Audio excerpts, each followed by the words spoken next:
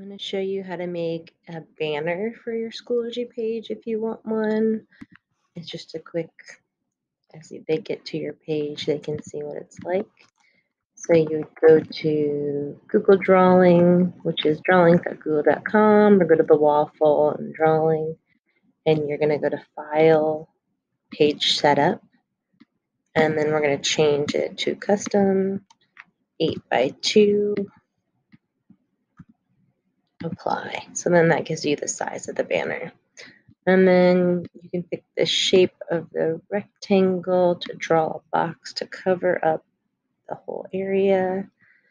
And then if you want a different color, you can pick any color if you like. If you have a Bitmoji, you can use the Bitmoji extension and drag it in. You can use the text box to draw anything.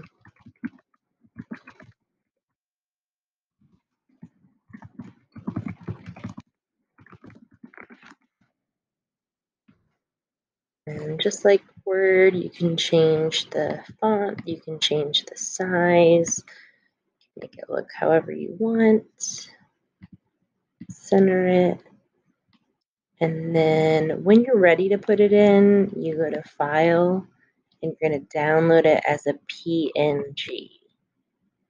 So once you download that, then you can go into Schoology,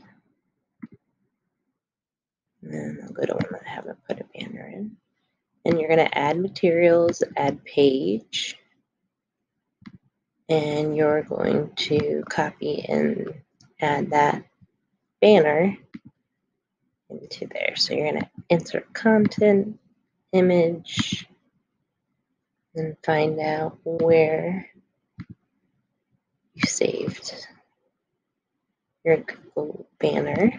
You do have to put a title there, and you want to make sure that you check this box at the bottom and create. And then from there, you're going to go to edit, and you're going to copy it. So right click or Control C. And now we can put it up in the top of the announcements by going to Update.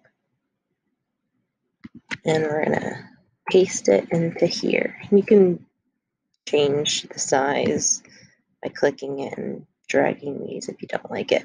The biggest thing is you want to make sure that you click on the bell and then post. And then it will save up the top. So now if I go to my course, it's saved up here on the top.